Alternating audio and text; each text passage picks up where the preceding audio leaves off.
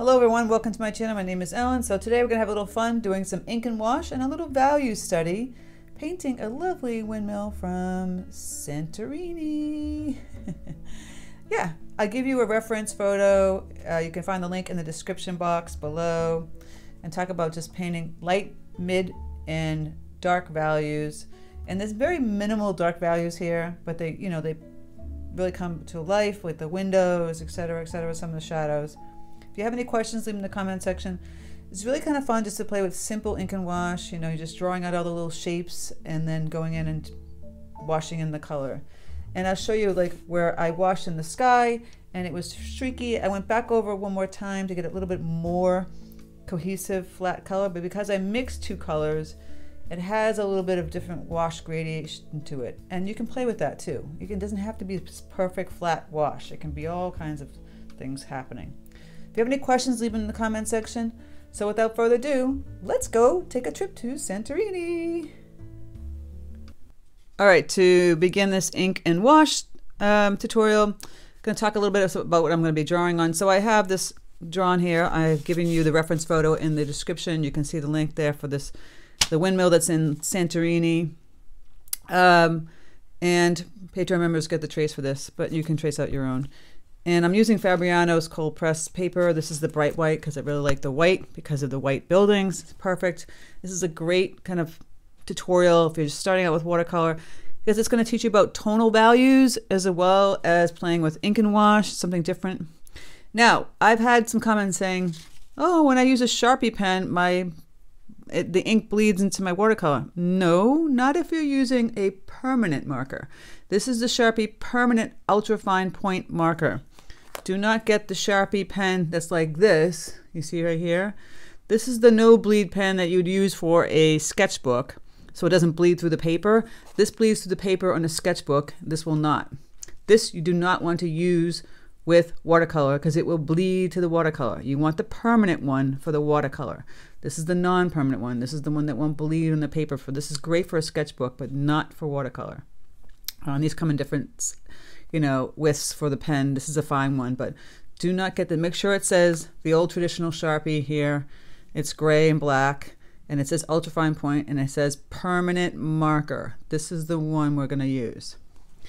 So I like to use it on, you can use it on a hot press or cold press, either or. Put like a nice bright white paper. You can try it on hot press. Try it out. And all you're going to do is take your little area, all your little shapes, and you're going to just take your pen. Now I like to draw it first and then go back in and wash the color in. You see that? And you can make it as really serious drawing or kind of get more sketchy, just kind of go really fast and loose, which I kind of tend to like to do, with the windmill especially, kind of going crazy over here. Just draw the little I don't know what you would call these things for the windmill, but yeah, you go like this. You're just kind of going really kind of quickly. You're seeing what everything is and just kind of throwing in, just like if you were there doing urban sketching.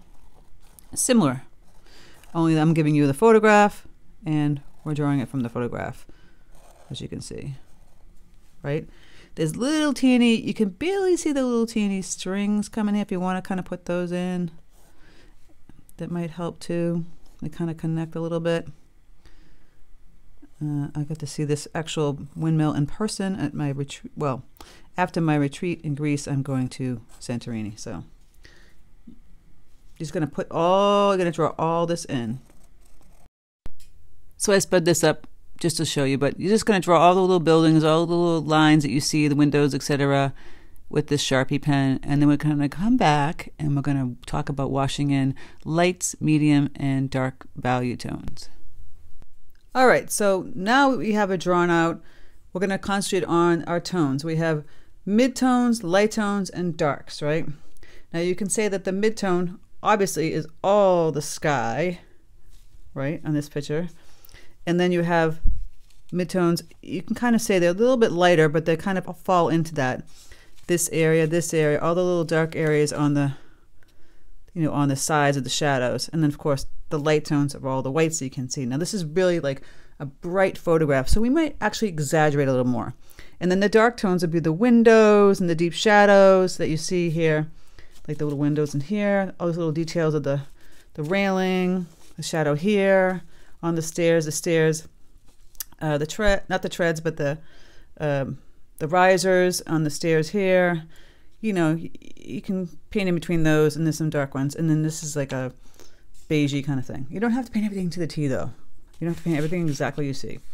So I wasn't originally going to paint the sky, but I decided I was going to paint the sky. So it's just really kind of is a negative painting behind this lovely backdrop of the buildings that are white in this blue sky. The photograph is probably a little bit brighter than what I have here.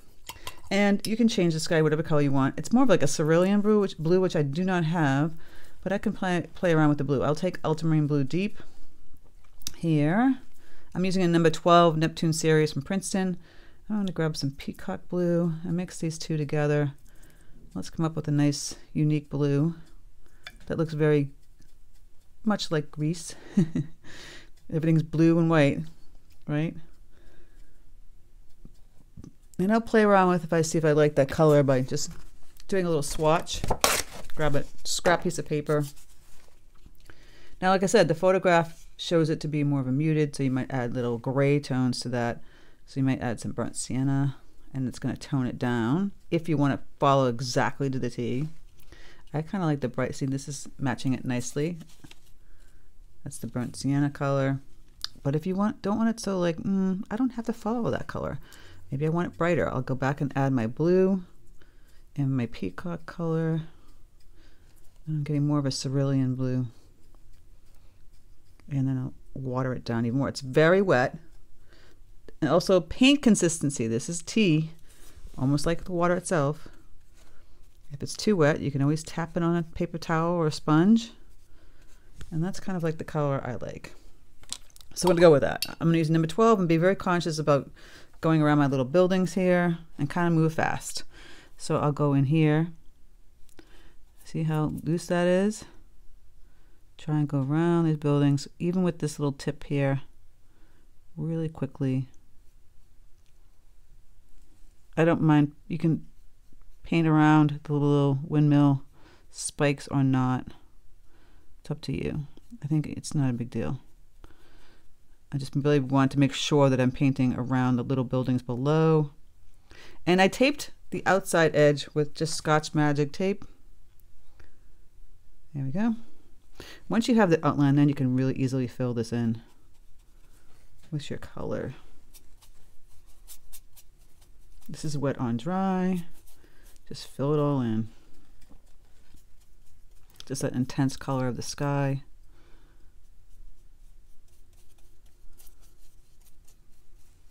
Lovely Grecian sky.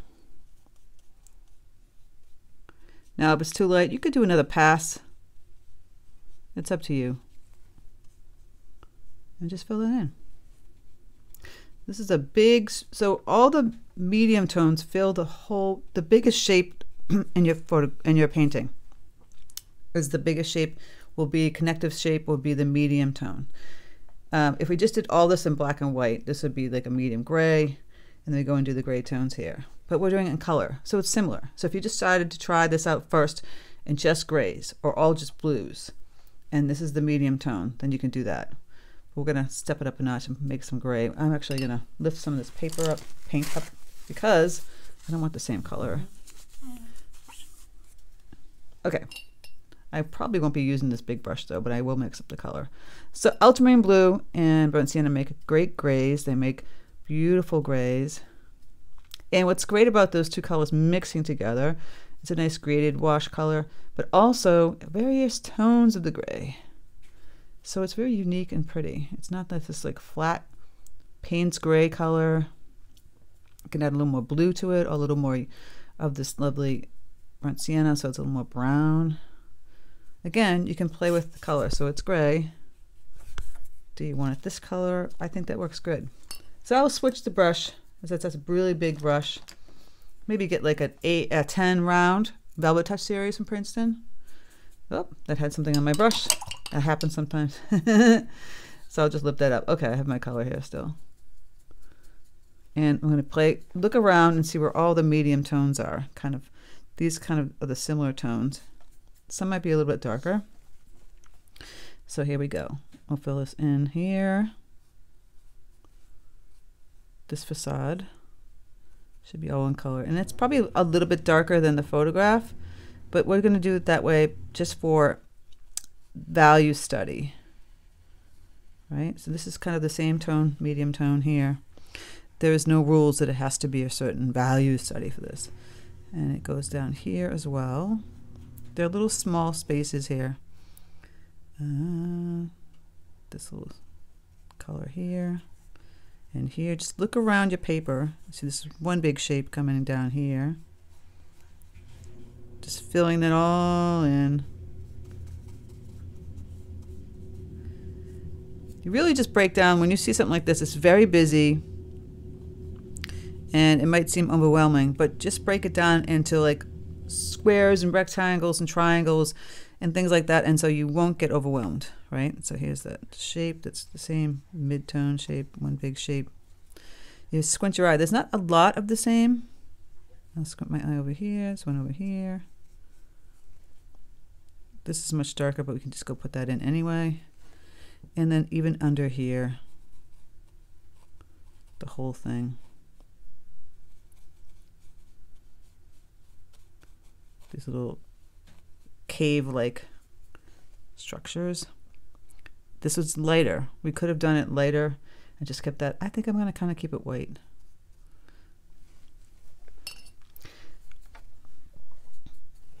We have the medium midtone. You could make this section a little bit light, because so this one comes through. And in this section on the windmill, so I want to make this a little bit more gray instead of blue-gray. You can put the color on the side here, and we're going to do what we call the gradiated. We're going to soften the edges. So once you put the color down like that, you're going to clean off your brush, tap it on a paper towel, clean it off. You hear me cleaning that?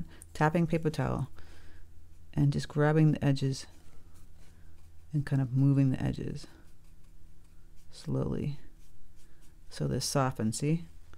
But you could have just a straight old line too. Now I decided to soften them like this. Leave it like that. It has a pink tinge to it. I'm doing more grays. You don't have to get fussy if you wanted to have the pink, because you can see some pinks happening in the photograph. It's up to you. If we're going to do that, we'll just remove some color, and we'll take some bright rose. I know it's very bright, and add some burnt sienna. Rose, burnt sienna, more burnt sienna.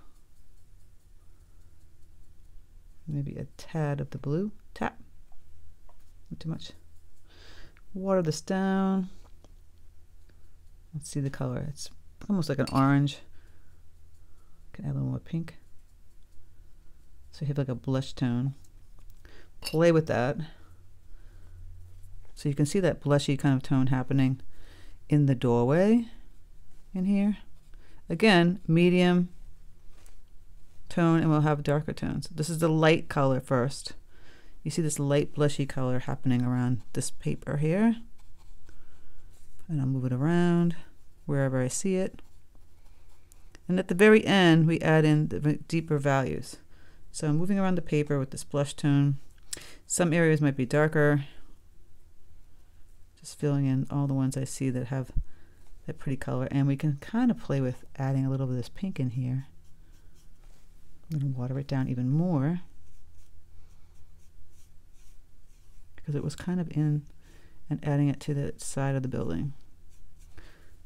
You see that? Clean up my brush and blend it. Voila. I don't want it to blend down here, so I'll clean that off. So then we have our basic midtones. We have one more down here. I don't know why it's looking kind of green. Big one, a big shape. They could be various tones. I mean, various colors, right? But they're all the same. So you squint your eye and you see that even this is blue. This is more bluish gray. They all kind of have, except for the light pink, the similar tonality.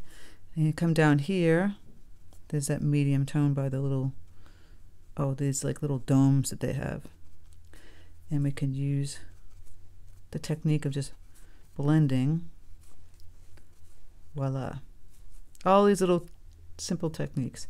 It's a little bit darker with the pink tinge to it. If you're going to get real technical, in here. A little bit of white with a little bit of that pink.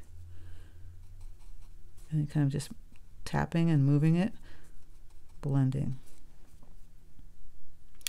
And look around if you're missing any more. So if you could water this down even more to get it lighter. So with watercolor, the only way to get it light, you can't add white to it, you put more water. And if it's really wet on your brush, grab a paper towel, you tap it on the paper towel, and then you can paint it. So this area is like a really light gray. It's a light tone. We could have painted that first and then did the mid-tone. You can do either or. This would just stay white. You're going to see all your light tones here. Going to fill some of these in. This would stay white. See back here, very light tone. And then there's white, right? There's light, mid, and dark. And get a little bit of brown, pinky color. If you get like a light brown happening back here. And then a little fence. Now we're going to get even darker, right? So we've got some browns happening. I'll take some thick burnt sienna. I'll add some Payne's gray, right? It makes a nice thick brown. Still using the tip of this brush. Some of the areas look maybe a little reddish. You can add a little cadmium red light. It's up to you. We'll just leave it brown. Doesn't really matter. That's around the windows. You want to test to make sure that then they're dry before you go and put the little brown around the windows. So you're going to fill this stuff in now, right? You're going to look around and see there's little brown taps, dark color here, little roof. Just, there's so many small little details. Tap, tap, tap, just looking where the brown is. Not too much brown. And then, of course, the lovely little thatch roof. So kind of mix that brown with the blue. I'll just start off really light. It's kind of light on one side, on the left-hand side, and it gets much darker on the right, which is kind of funny because the shadow is here, but the shadow from this windmill is making the shadow here. It has to get a little bit darker still. I might grab burnt umber and some Payne's gray. Mix up the really deep brown and just kind of blend that tippy tap with the tip of my brush in that little thatched area, and definitely down here where the other area is. All right, we're almost there.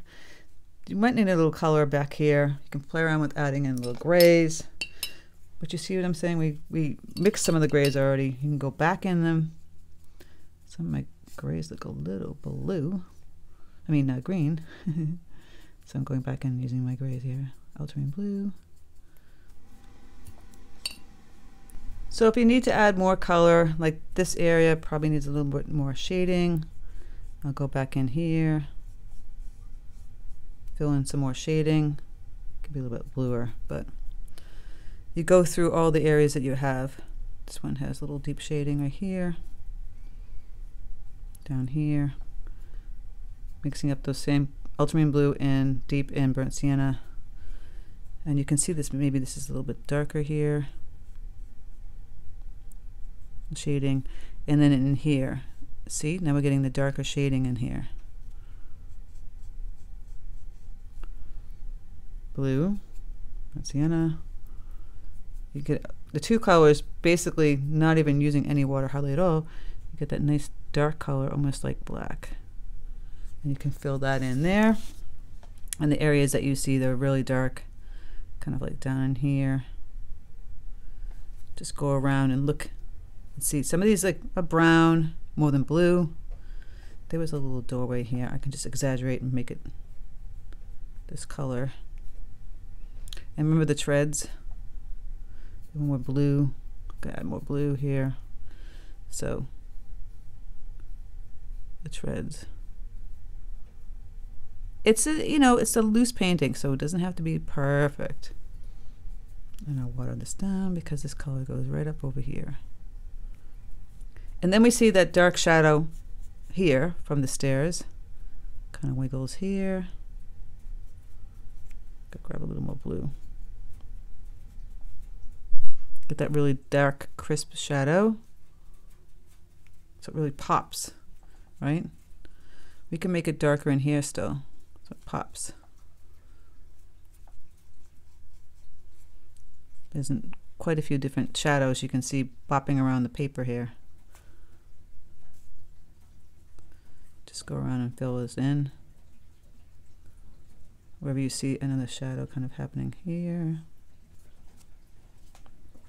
And this is what I'm saying. You add the darker color as you go. This is dark down here.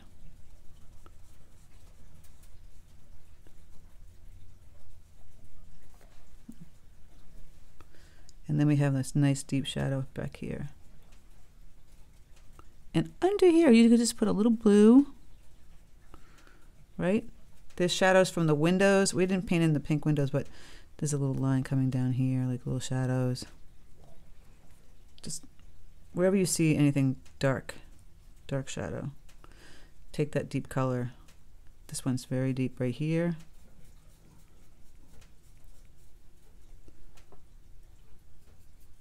Again, mixing the two colors, getting pretty dark. Let me see the shadow for that. They're small, but they're effective. So again, I would grab ultramarine blue that I have, and peacock blue. Mix those two. We can brighten it up just by mixing those two. I'm not going to really add that brown color. I want to brighten it up a little more. Get them nicely mixed, or just use one solid color, which might help it also. Really loose tea consistency. And let's go back over this. Don't be afraid. We'll get more of a solid wash. If you move quickly, I'm moving fairly quickly, as you can see. Yeah, going down here.